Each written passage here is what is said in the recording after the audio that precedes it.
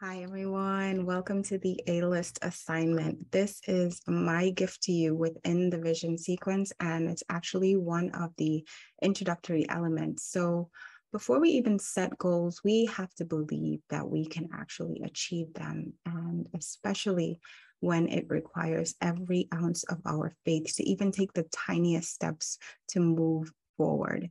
I had some major challenges before heading into this recording. So it really takes a lot of effort. You really have to have the right mindset if you're going to go ahead and achieve your goals, because life is not always going to cooperate.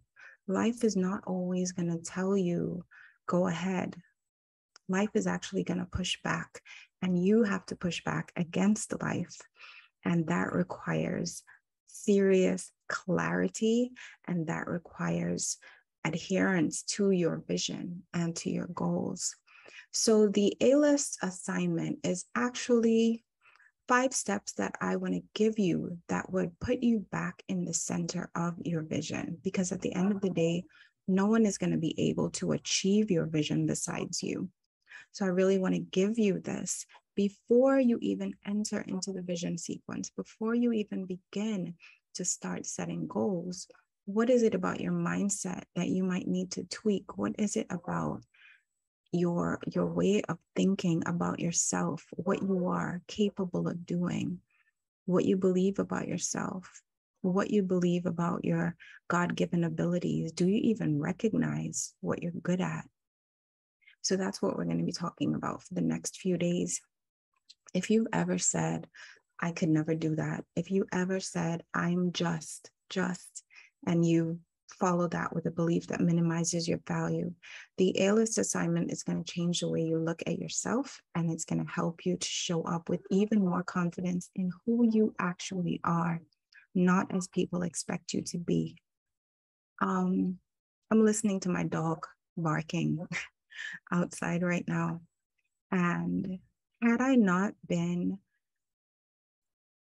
completely devoted to this vision, had I not been completely sure of what it is that I'm presenting here tonight and in the subsequent weeks as you go through the vision sequence, I would have said, forget it, because my dog is always barking. So I apologize to those of you who find it distracting, but this is a part of my life. And I want you to see that no matter what, you need to keep pushing through. Things are not always going to be perfect, but you need to keep pushing through. Your vision is worth it. Your dream is worth it. So faith in your dream is essential to your success. And that's what I was just talking about. God can't bless the version of you that you're pretending to be. So if you're pretending to be perfect, you really don't need him, right? So I want you to really get in touch with who you are. I want you to get in touch with the truth of where you are on your journey, because there is no shame in being a beginner. There is no shame in being unsure. You know, we all have difficulties. We all have different stories. We all have different things that we're facing. But I want to help you become the version of yourself who will be your own cheerleader when nobody but you believes in your vision. Trust me, you're going to need it. So when I was doing all the things and I was showing up strong for everyone else, I struggled to define my own desires, and I would set goals and I would fall short. And I wouldn't just disappoint myself, I would disappoint the people around me who were depending on me, right? And that's a hard place to be, because especially if you want to please people, you end up in a state of low self-worth, because you're placing your worth in what other people believe you to be and who other people want you to be. And if you're not measuring up, then you lose a sense of who you are. You lose your identity because they're not pleased with you. And if they're not pleased with you, then who are you? Right? So I worked really hard, like I was saying, to please people. I wasn't pleasing myself, and I know I certainly wasn't pleasing God.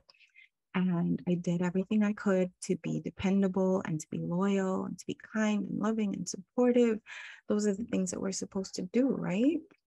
And I sometimes say, when we say should, we need to remember that should is a big word. And I have shoulded myself into some situations I did not know how to get out of. And I don't know if you can relate to that. You know, when if you tell a lie, you have to keep lying to convince others that it's true. And people pleasing is just like that. You have to keep doing the things they want to keep the relationships working. Meanwhile, a little part of you is dying inside with everything you do, because deep down, you know that you aren't being true to yourself. And it doesn't matter if it's your boss or your boyfriend, any relationship that requires you to show up in a way that feels like you're faking it is going to leave you feeling fake. Your vision can't become a reality unless you believe that it can. And you won't believe it can until you define for yourself what success looks like to you, not to other people.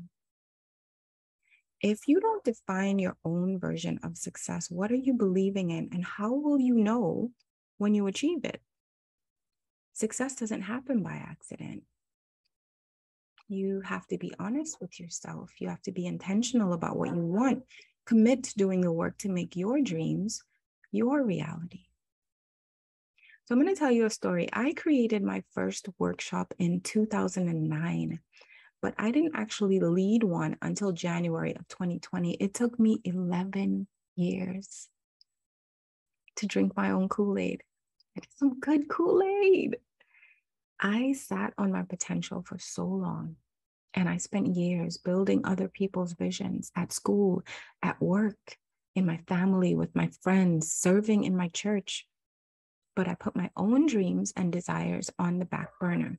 I put everyone else on the A list except myself. Does that sound familiar? In our efforts to do our best for those who are important to us, we can sometimes lose sight of the fact that we are important too. So if nobody told you, or you haven't told yourself, know that you are important and that your dream matters so much that if you don't put yourself on the A list, your efforts to show up for others will always fall short. No matter how loud life calls, showing up as you is the only way that you can succeed. I have learned that you cannot cancel your calling, and life provided many opportunities along the way for me to use my natural gift of pulling out the best in people and empowering them to discover, define, and deliver that version of themselves to the world. I thought that mentoring workshop thing I developed in 2009 was just an idea. I wanted to create a program where women in my church could forge relationships that would allow the older women to pass on their knowledge to the next generation, and they in turn would be empowered to do the same for those who came after. I never executed it, but it kept coming back. It wouldn't let me rest. And over the years, it evolved into what I'm presenting to you today. What's the idea in the back of your mind that you aren't taking seriously? And it keeps coming back to you, nudging you, nagging you, asking to be acted on, or at least acknowledged. Are you telling yourself you don't have time, or it's too late, or that nobody will be interested? Have you tried and failed too many times and just gave up? What if you were almost there? What if it wasn't so much the plan that wasn't working, but that your mind was working against the plan? In the beginning of 2020, I felt compelled to sit with myself and peel back layers of limiting beliefs that were preventing me from walking in my purpose. I had just completed my own vision board when I was asked to facilitate a vision board workshop for the women's ministry at my church. And it was interesting because this was our last event before lockdown, and I am so glad I am watching women step up into new roles and leading with their gifts, seeing purpose evolve right before my eyes. Just 2 years ago, I wasn't a 2-time author. I posted random thoughts on my Instagram page trying to give an encouraging word here and there, but I didn't have a plan. And now I'm here talking to you, telling you with all the faith I have that if I can learn how to harness my God-given gifts and create a plan for my life that I'm actually following through on, that I'm actually proud of, that I don't have to feel like I'm selling myself short to achieve, you can do it too. I want you to get out of your own way and to stop building a story to support your suffering. You don't have to stay stuck. You don't have to stay stagnant. You can break free, breathe, be you, and achieve your dreams. When I was developing the Vision Sequence coaching program, I quickly realized there was some pre-work that needed to be done. The Vision Sequence helped me when I was at a point in my life to create a vision, but I wasn't always there. So the A-list assignment is what helped me to get to the point where I could even conceive of a vision for my life. What I did first was create affirmations. And it was these affirmations that fueled the vision so I was able to execute and create my life and business. My first affirmation was this: I appreciate my attributes. I affirm my value. I articulate my dreams. I act authentically, and I access abundant life. I felt like I had to choose and I had to work harder to become more productive or try to make the best of my situation. And after I reflected a lot, like I was just saying, it wasn't the situation. I had to make a decision. Well, I had to make a few decisions. I had to decide that I was not going to shrink, that I wasn't going to play it safe. I was not going to set reasonable goals. I'm going to take up the space that God has created for me. I'm going to take up all the space that God has created for me. I am going to step out in faith because there is no risk when you're walking in purpose. I decided that I am going to be true to God. I'm going to be true to myself. I'm going to succeed. I'm going to evolve, and I won't resist the change that it takes to get to the next level. Because I heard it said recently that the top of one level is the bottom of the next. So we're in a continual state of evolution. And looking at our goals and looking at our vision, we need to accept that. And we need to accept that once we have achieved one thing, that there's more to do. Because we were never meant to be stagnant. And that's the beautiful thing, I think. So realizing that when I show up in my own life, I give everyone I touch the best version of me.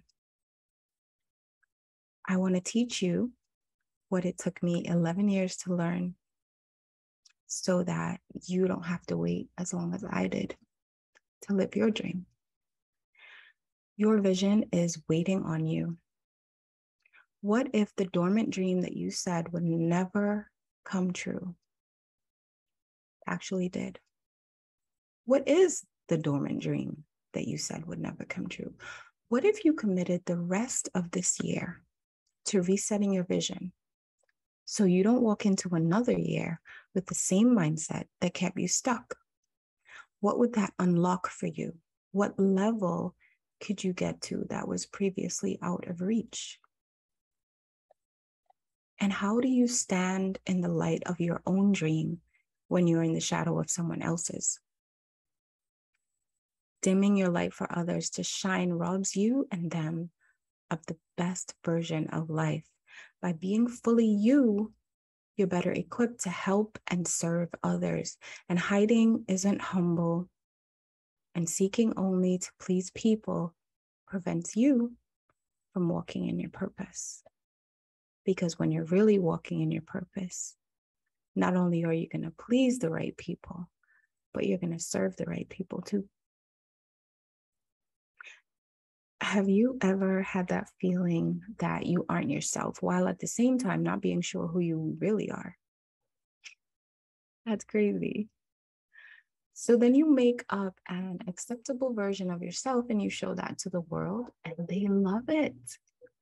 They love that version of you. So you show up as that person every single day until you're sick of being someone you're not, but you're afraid of losing what you created with that persona. So now you're stuck. You're stuck in a box that you built with your own hands. Now what? I want you to sit with that thought for a minute. If you feel trapped, I want you to own where you are and own the fact that you reached a destination you willingly traveled to. There are very few things that happen to us that are out of our control, aside from natural disasters and terrible acts by wicked people who prey on the helpless. We are very much in charge of where we are in life, and taking ownership of failures, reflecting and gaining insight from past mistakes is a powerful way to harness and focus your ability to take ownership of your future. When I acknowledged that bad decisions were the catalyst for the circumstances I didn't like, I was empowered to decide, to think and act in ways that would create circumstances I did like. Did I change the world? No. Did I make $1 million? No. Did I change my mindset? Yes. Did I start showing up confidently as my true self, regardless of the situation and the opinions of others? Yes. Your authenticity is the code that unlocks your destiny. When I stepped back into my own skin and owned who I was and also who I had the potential to become, my world changed. And yes, the circumstances change. Because when you exercise your God-given right to be yourself, your divine authenticity cannot be denied. You enter every room in the fullness of who you are, not apologizing for your beliefs, not doubting your abilities, not devaluing your worth, not comparing yourself to others, and not questioning why you got a seat at the table. So I'm going to give you 5 keys that can help you transform the way you look at life and ultimately shift the direction of where your life is heading. These are the keys that will unlock your ability to authentically and unapologetically show up as who you are while becoming who you need to be to reach your goals. I say that because if you're here, it's because you don't feel like you have it all figured out. I know when I developed the framework for this course, it wasn't because I had it all figured out and I wanted to teach others the way. It was because I was figuring out what I needed. And I knew if I was, others were too. So I encourage you over the next few days to always have pen and paper ready, to write your aha moments, to write those things that really stand out to you, and to write the answers to the questions that I'm going to pose to you. You don't want to lose these sparks of revelation because they're going to be pivotal to how you move forward.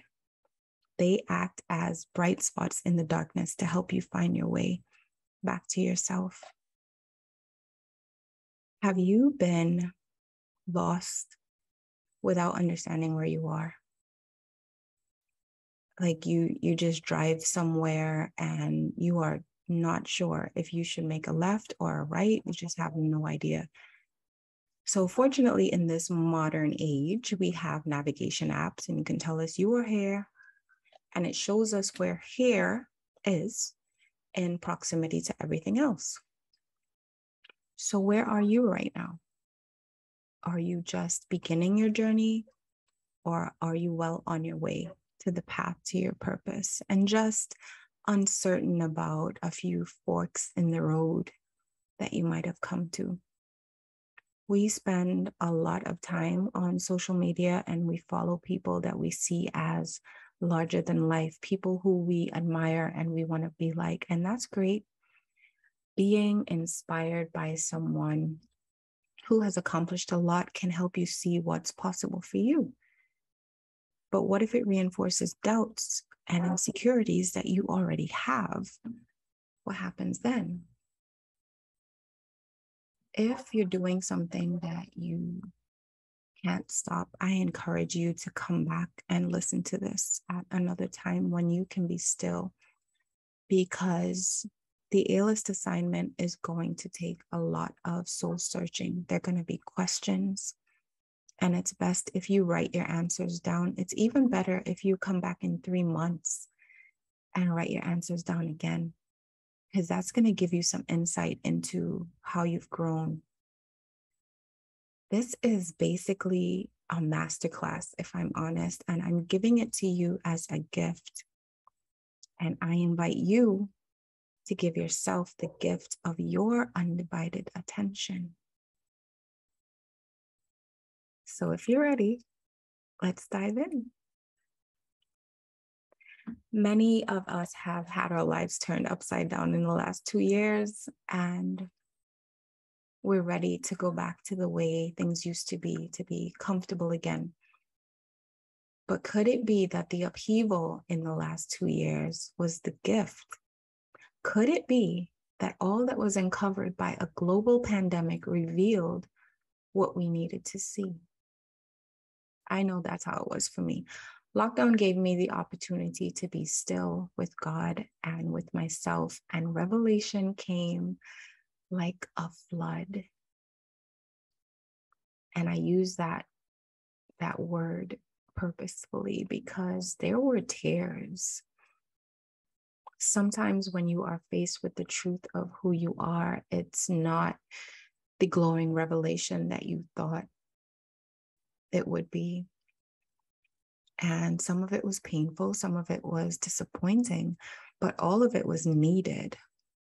And you might uncover some uncomfortable emotions during the A-list assignment. And I encourage you to let those feelings come. I don't want this to be something that's going to put you into a state of depression. And I'm going to share something with you. I had a coaching call recently, and my coach recommended to one of the members of our group that she get therapy. And it's something that we often don't talk about. We think that we can fix things on our own. And for some of us who are people of faith, we think that we can pray our way out of a situation. And I have such faith in God, but I believe that Christians can go to therapy also. So if you can, and if it's too much for you to handle, I encourage you, too much for you to handle on your own, I encourage you to seek out wise counsel, godly counsel, dare I say, and seek a professional if you need to. Because you can only be as successful as you are healed, right? And there are certain aspects of our past and our lives and our character that we're going to have to deal with in order to be truly successful. And there's nothing wrong with that. So I encourage you to journal about those thoughts. And I'm going to share a PDF, and I will upload this shortly. It won't be today, but I will share a PDF that you can use as a guide that's going to help you. We've already gone into half an hour on this particular day. And for those of you who want to move on, I want to talk about something I spoke about recently on social media, and I'm going to read a portion of scripture for you. And it's Numbers 13, verse 33. And it says, "And there we saw the giants, the sons of Anak, which come of the giants, and we were in our own sight as grasshoppers, and so we were in their sight." How we believe we look to others often reflects how we see ourselves. And there's no account of these men asking the giants what their opinion was of them. There's no account of them taking a survey. And yet they were convinced of what they looked like to these giants. Have you ever found yourself convinced of what you look like to others? Have you ever found yourself in a situation where you just know they're saying X, Y, and Z about you? You just know. Oh, they think I'm this, they think I'm that, but they never told you. How do you know?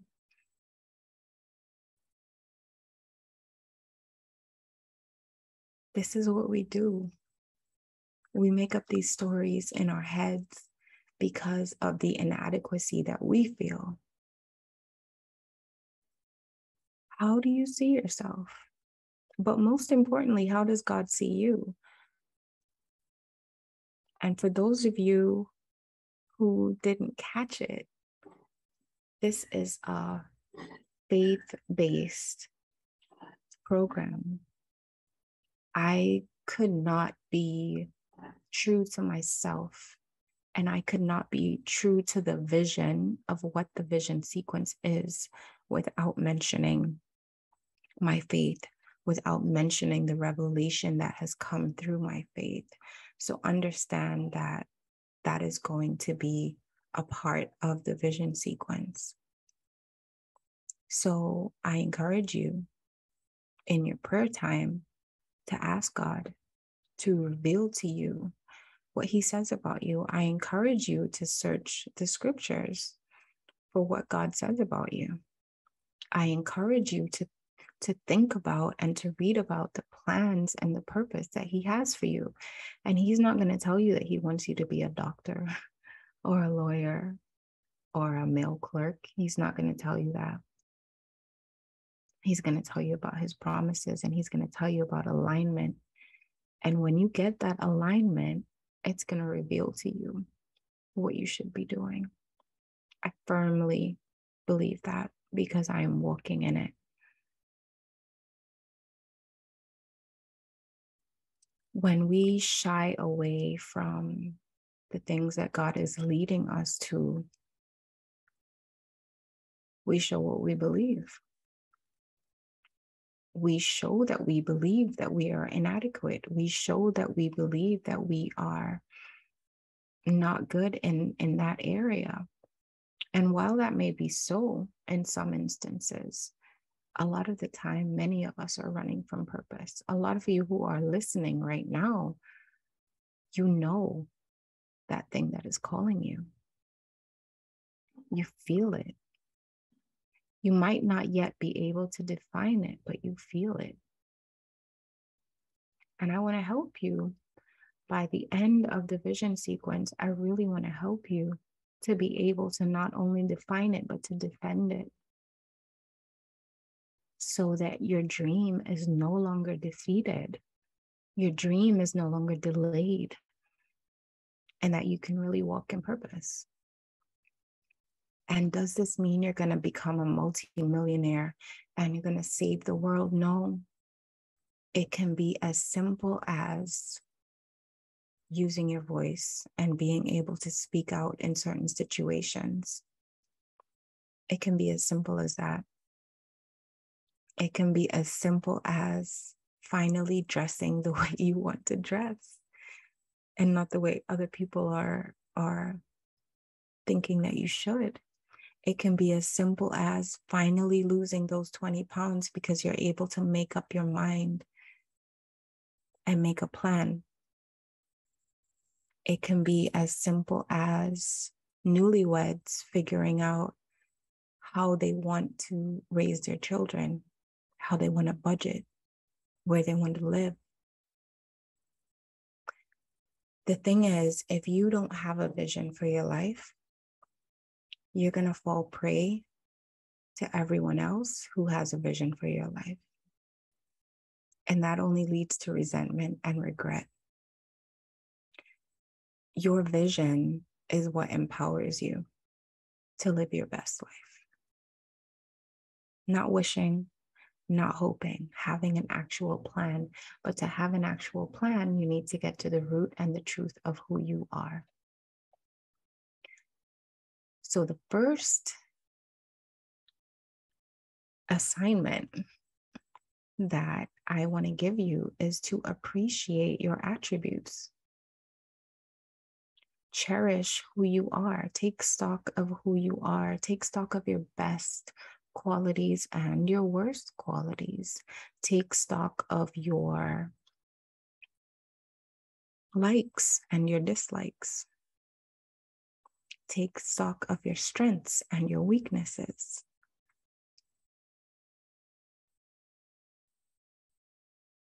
This is important. So today I'm going to give you an overview.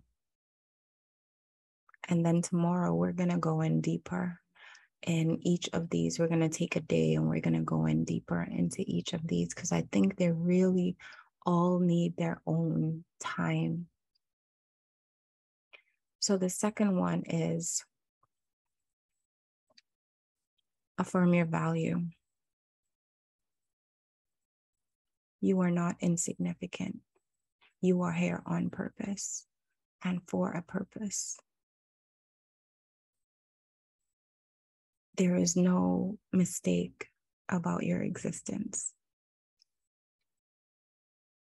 And you have dreams and you have hopes and you have desires and they are valid. So the third thing is articulate your dreams.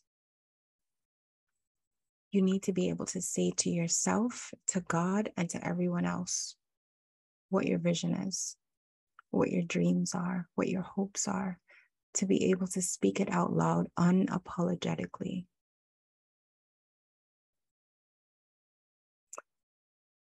You need to act authentically. That's number 4.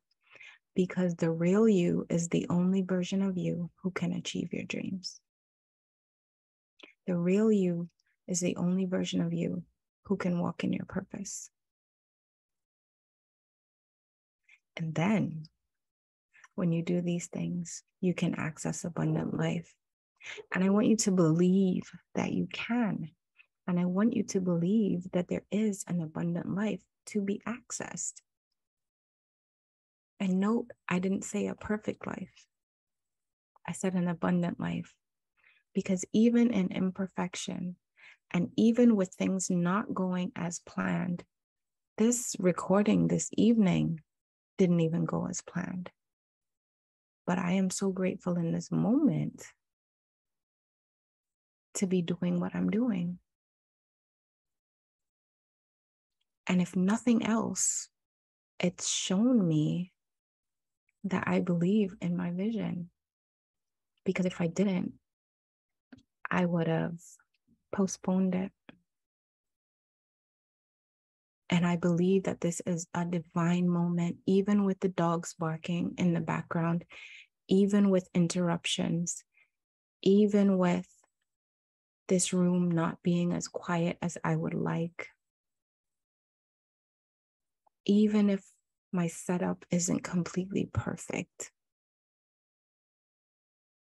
Even if my face is a little too oily. This is a divine moment. And when we are obedient to the call that is on our lives, God meets us where we are at the appointed time. And that's where the blessing comes. So I want to leave you with this. Appreciate your attributes, affirm your value, articulate your dreams, act authentically, and access abundant life. Welcome to your A-List assignment. The next session, we are going to start back at 1, and we're going to appreciate our attributes. I'm going to have a PDF available for you, and you're going to be able to download that PDF or at least follow through with it. And I encourage you to write. Don't type. So I'm giving you some time to get a journal so you can write in your own handwriting and you can see what you believe about yourself. And we can start making some shifts so that you can believe in bigger and better things and achieve your vision. Thank you so much for joining me. I am honored to partner with you to help you achieve your vision, and I'll see you soon. Thank you.